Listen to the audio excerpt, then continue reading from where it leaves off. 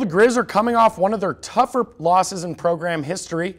While UC Davis was the favorite, the Grizz had more than enough of a chance to grab the win on Saturday. The Grizz took a 21-3 lead into the locker room at half and took a one-score lead into the fourth quarter. But things fell apart there. The Aggies trounced over the Grizz in the fourth, scoring 5 touchdowns in under 8 minutes of gameplay.